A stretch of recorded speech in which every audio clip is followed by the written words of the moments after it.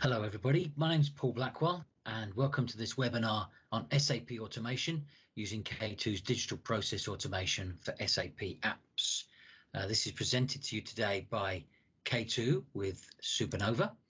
This is myself, and I'll be talking to you initially, and then we'll follow that up with a look at the technology from my colleague Michael Wall, and then finally Marios Papakristodulu will finish off by telling you a little bit about Supernova and perhaps talking about some next actions. So let's talk about purchase to pay. That's why you're here, and the purchase to pay life cycle. As far as I'm concerned, it's pretty straightforward, and although some people might make out it is complex, I see it as pretty simple. You have your organization, and you have purchasing, and you have the people who are providing things to you, the vendors. Then you have an accounts payable department who are around collecting the money, and then the cycle begins again. But of course, there is a lot of interaction going on between each of these different departments and the people in those departments, the organization, and the accounts payable and purchasing activities are connected. But it's that level of connectivity between them that can make the purchase to pay application quite tricky for some organizations where it's not automated. To my mind, automation really isn't an option, it's essential. So you've decided to automate. Let's look at the benefits of P2P automation with K2, as you're going to have to sell this internally. So some of those benefits, and I've written 5 down here, are around the efficient management of cash flow. You want to keep your company's books as positive as possible. Better process controls, the ability to be able to see your process, to streamline it and change it. Many times when we're working with organizations, the process that they begin with is not the one that they end up automating, and it does help to make their organization better. You've also got the ability to have real-time budget control. You're improving the supplier management, and you can also see possibly where you can get early payment discounts. Quite a few organizations will say that if you pay within a certain period of time, then you can reduce the price that you're paying, and an automated system will enable you better to be able to see that. A good purchase to pay system will also drive you better user adoption, and that user adoption is critical to the success of any solution. The next generation technology that you're about to see will significantly improve the antiquated practice of having to navigate from the procurement system to perhaps hosted catalogs to the varying degrees of quality that you'll see in Excel spreadsheets and the like, just to complete a simple requisition.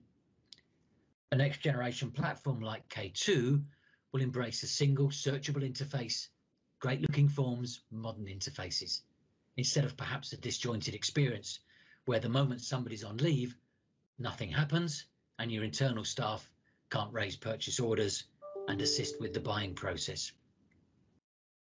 Going back to point 4 there with the happy smiling face, you're going to end up with more open and transparent supplier relationships, which help to eliminate communication barriers. Suppliers want transparent relationships with their customers. The more they know, the better. And the best P2P solutions will help to eliminate those barriers to entry and enhance visibility into the partnership between the suppliers and the buyers. You're also going to end up with better analytics, and this gives you more control. How great will it be to have reports that enable you to break out and analyze and spend across all categories? How about tracking and saving within budgets within each cost center? It's all possible with K2.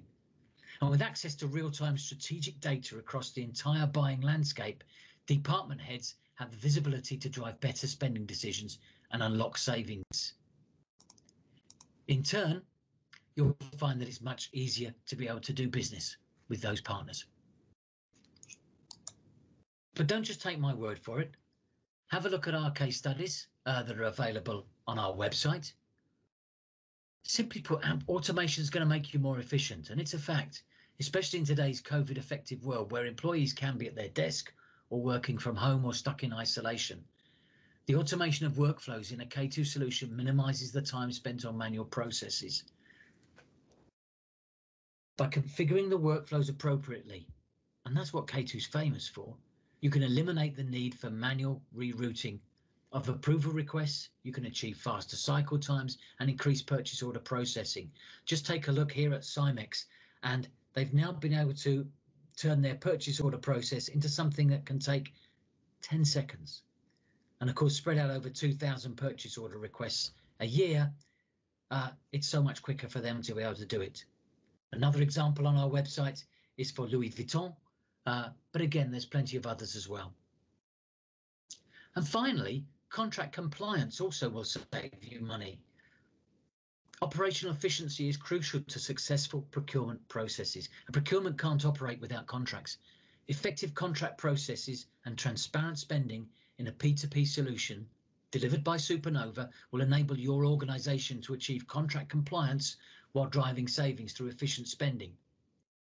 If you missed the first in our webinar series on contract management by K2 and Supernova, then please put in a request for a copy straight after this presentation. It'll certainly open your eyes to better contracts. So let's get to it. I know you're going to like what you'll see in the next 10 minutes or so. So I'll hand you over to my colleague Michael, who will start with purchase to pay, end-to-end automation, and some of his observations about the complexities that he sees in the SAP world. After this session, we'll also go to a Q&A, and I look forward to speaking to some of you then. Thank you. A purchase-to-pay process with SAP can become complex to handle and quickly requires lots of SAP customization. To avoid any customizations in SAP, we utilize K2 Platform to handle the full end-to-end process, including several approvals and direct interaction with SAP to read and update data. In a classic purchase-to-pay process, many different roles are involved, so let's check on the roles we will use in this demo. First, we have the requester, John. He wants to order new assets. This request goes always straight to the responsible line manager. For John, this is Julie. After line manager approval, potentially a second approval is needed by CFO, who is Mary. And for further steps, we have Daniel, the purchaser. Additionally, we want to directly involve external vendors to provide actual quotations. Now let's have a look how all these roles collaborate in an orchestrated digital process with K2. John creates a new hardware request on a digital K2 smart form. That shows him direct information from SAP, identifies based on his user context the assets he is allowed to order, and of course determines his line manager. This is Julie.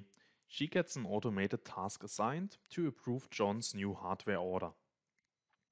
After her positive approval, the process checks on budget limits. This is €1,000 for John's role. If the limit is exceeded, a second approval by CFO, in our demo Mary, is required. After all approvals, the process queries the potential vendors for the requested materials and sends out a request for quotation. After receiving the quotes from the vendors, the purchaser Daniel gets a task to select one of the vendors, based on price and delivery date. If the actual price increases the initial estimated price more than 10%, a reapproval from Mary, CFO, is requested. In the next step, the workflow creates a purchase order directly in SAP, and the vendor gets notified that we await the delivery. After delivery, again Daniel receives a task to confirm and process the delivered assets. If this task is completed, the workflow creates the goods received for purchase order in SAP, and therein the new assets are booked to the right cost center and plant. Finally, the requester John receives a task to confirm the receivement of his ordered hardware and to give us feedback about his experience with the digital order process and if we can improve something. After that, we kick off the invoicing process and analyze the feedback of the requester. Okay, let's run the demo. We start with John in the role of the requester. Here we see a typical employee self-service dashboard. Depending on John's role and permissions, he has several actions available, be it to request new software, access to systems, managing mail, or managing collaboration tools like requesting a new channel in Microsoft Teams. But for this demo, we want to create a new hardware purchase request. On the request form, Cost Center is pre-populated based on John's user context. He fills in the order details and goes to the purchase request list to define the product he wants to order. This is a multi-item list where you can add multiple items. The product drop-down provides us a list of assets that John in his role is allowed to order. Selecting a product queries the latest unit price live from SAP. Clicking Submit creates the request and starts the workflow. Now we jump into the role of Julie. She is the line manager of John. She received a task notification via email and she can find her central task list at several places, for example on the dashboard like this. The red bar indicates there is a new task. Julie can review all order details and the positions. She could redirect the task if someone else should make the decision, but in this case she just approves the task and adds a comment for further involved persons. As we exceeded the threshold of €1,000, the workflow assigns a task to Mary, the CFO. After a quick review, she sees the previous comment of Julie and decides that this order can be approved. Now the workflow determines the potential vendors for this order and sends out a request for quotation. We step into the role of Vendor 1, Easy Computer Software. The vendor received the email with a link to the proposal form. This is a K2 form accessible by external parties. Data comes directly from K2 and is directly saved back into the defined systems. So vendor 1 provides his delivery date and prices for this purchase order. In parallel, vendor 2, Noe Tech Company, is doing the same.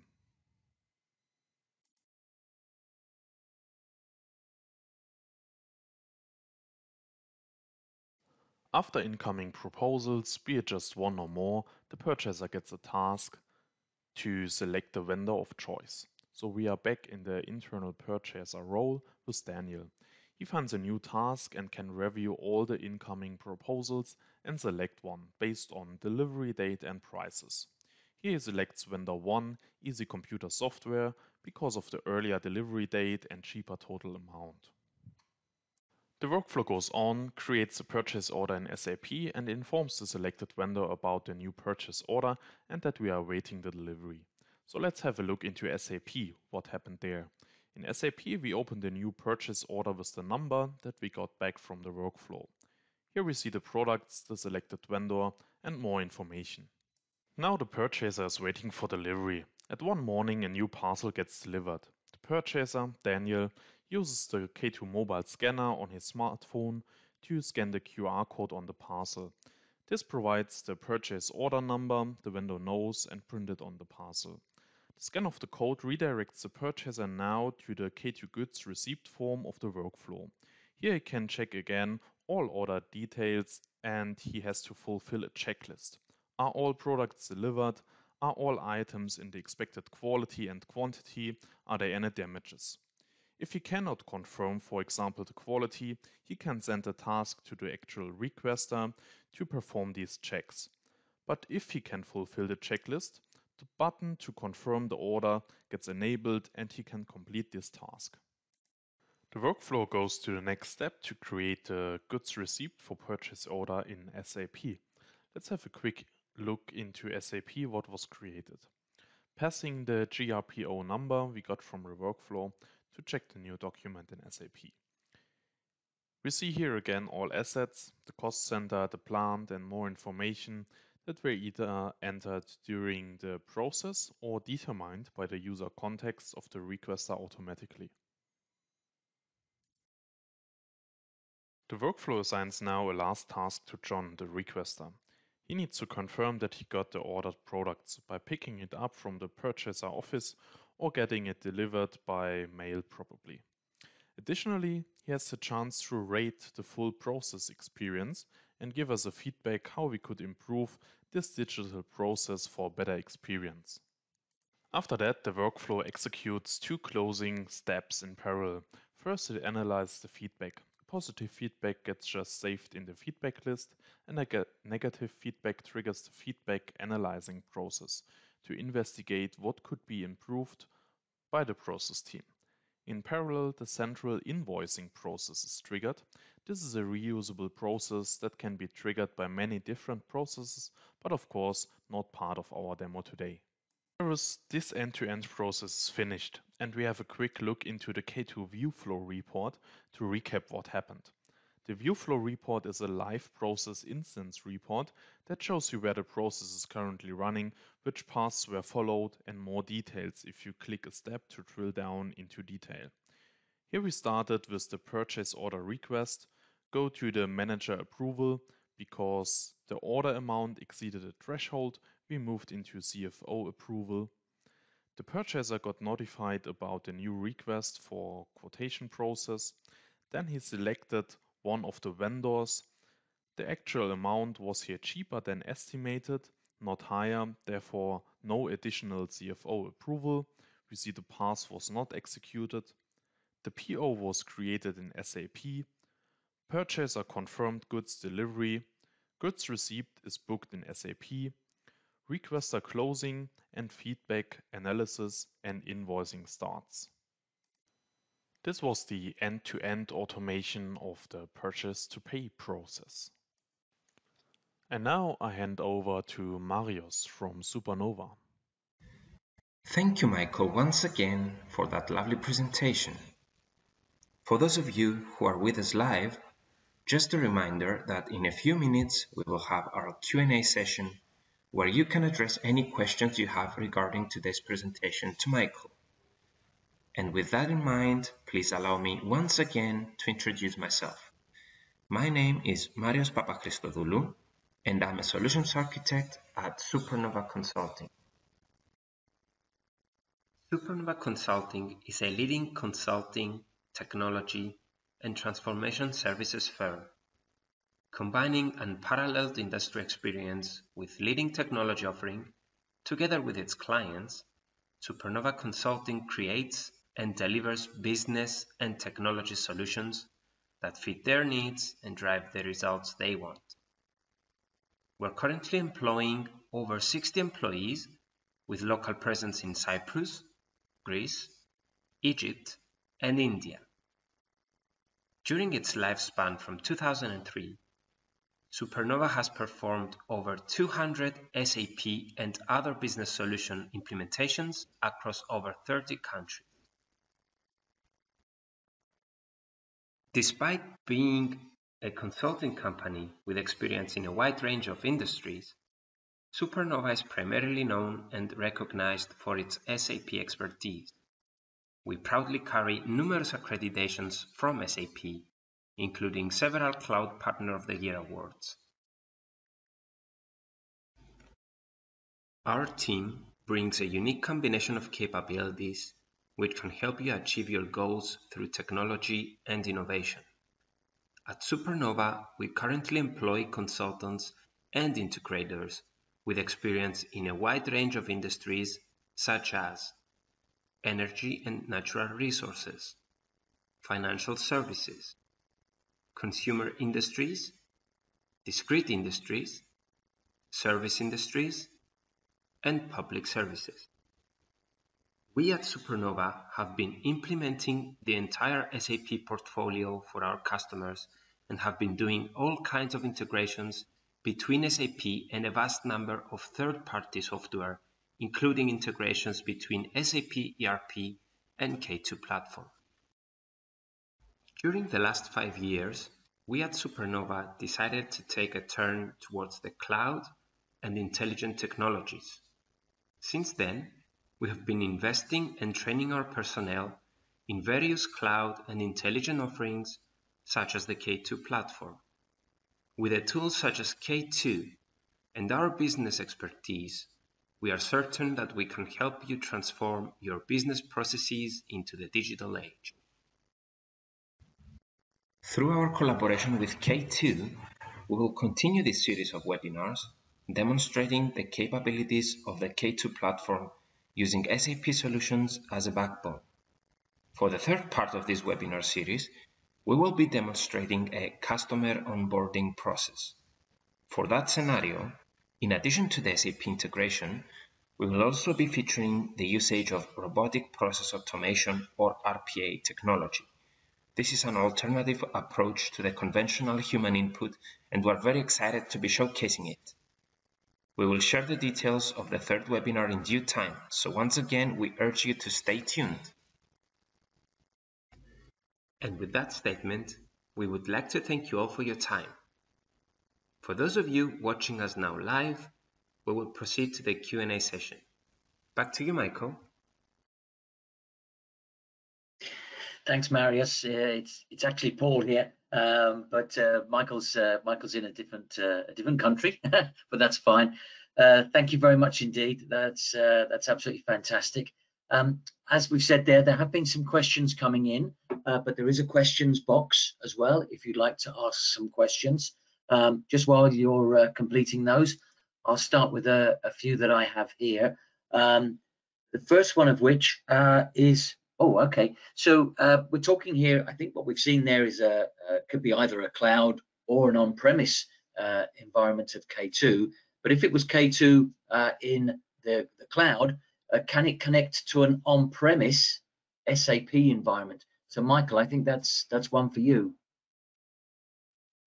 Yeah, absolutely. So that's a question we hear often. So what we have seen in this demo was K2 Nexus, our cloud product.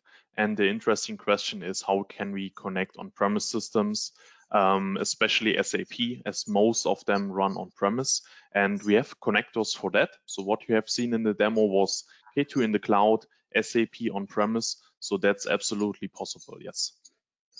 Oh, fantastic. Well, we might as well stick with it looks like there's a few SAP people online. So is this using SAP BAPIs or queries on SAP tables?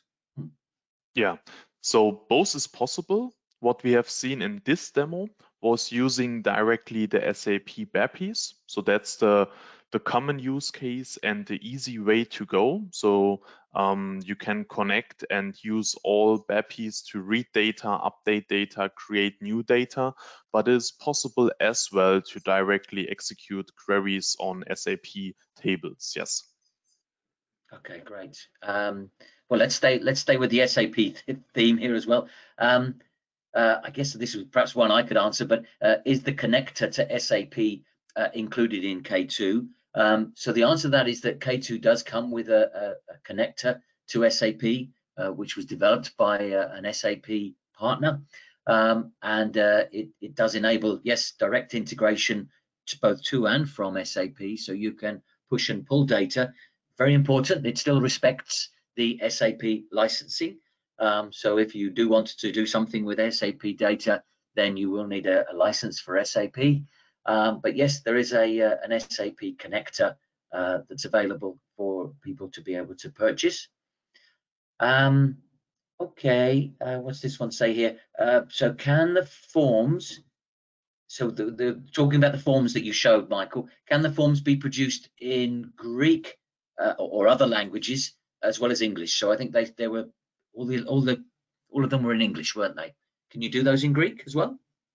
Yes, absolutely. So what we have seen is, of course, our global language English, but we have a feature on the platform that allows you to translate all end user forms. So that means you can really define your translations of the wordings. It doesn't rely on a Google Translate or something that could translate your business terms in a wrong way. So you maintain your dictionary, let's say, and that allows you to translate the forms that you build once. So you don't build them in duplicates for every language. You build them once and they are then directly translated in your defined languages. What means you can define every language you wish to have. Yeah. Oh, fantastic. And mobile as well, I presume you can just use absolutely. Yeah, everything. So I don't mention that anymore, but everything what we see on desktop works on mobile in the same way with K2. Yeah. Fantastic. That's brilliant. Okay. Well, I don't think, let's have a look here. I've got something here, mixed questions there. It says, okay, yeah, I can't really Yeah, I think that's the end of the questions there that I can see anyway. Oh no, hold on, I've got something here about many countries in the EU have adopted the PEPL e-invoicing standards and B2G transactions, but as well as B2B transactions will have to be executed with e-documents going through access points certified by PEPL. Oh, does K2 allow for connectivity with PEPL APs? I don't know the answer to that. Michael, have you come across this PEPL APs at all? Is there something that yeah, we can? That's a very special question. I think we will come back to that later. But in general, we can answer that we can connect usually every API any system provides. So be that a REST API, OData, SOAP Web Services, or others. So we have many connectors that allow to integrate several systems. I'm sure that would fall in this category as well, but we can have a detailed chat about that later. Oh, fantastic. Actually, I'm just seeing a couple of more questions as well. Sorry to keep you going, Michael, but hopefully these questions are really useful to everybody on the call as well. It's always great to have questions. Somebody asking, they said they've missed the beginning of the session. You demonstrated a very nice user interface. Well done, Michael. Is this Fiori? I know the answer to that. It's not Fiori. That's K2. I understand. Is the interfacing with SAP happening with OData services? Are these already built or expertise in building by Supernova on SAP ECC systems? And what about the transition to HANA at the latest stage? Will the integration work in a seamless way? Really good questions there, Nicholas. Thank you. Yeah, so the first question, is the interfacing with SAP happening with OData, or are you using our integration that we have, Michael? Yeah, so in general, we have different integration options. So one would be via OData, so that would be more the SAP technology approach, so that you build your web services directly on SAP and connect them to K2. That's possible, but the more convenient way for most of our customers is to use this connector Paul talked before. So this connector allows then directly to interact with the BAPIs or doing table queries, and doing that all via this connector tool. So that means you don't have any customization or any configuration on SAP side, what saves usually a lot of money and time to have that bridge in between. And the other question around HANA, it would be supported in the same way. So all what we have seen would be compatible there as well. So using the BAPIs and so on.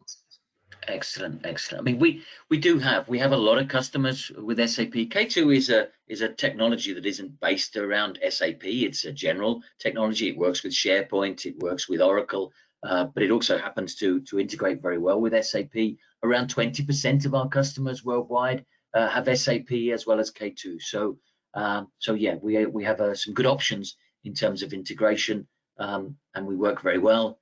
My son works for SAP, so I have to say it's a great company, great technology, and we're very proud and happy to be working alongside it as well. Fantastic. Okay, I think that's the questions that I can now see. Nicholas, Kostas, and the other people have asked questions as well. We will write back to you with a more full answer to each of those as well. Thank you, everybody. You know the Supernova website, you know the K2 website. We'd be delighted to hear from you if you'd like to explore this further. And as Marius was saying earlier, please do join us. This is the second session. The first one was on contract management. We've got other ones to come around the onboarding of customers, the onboarding of employees as well. So look forward to you joining us in the next ones. Okay, thank you very much. Thank you from me. Thank you from Michael. Thank you from Marius. Goodbye, everybody.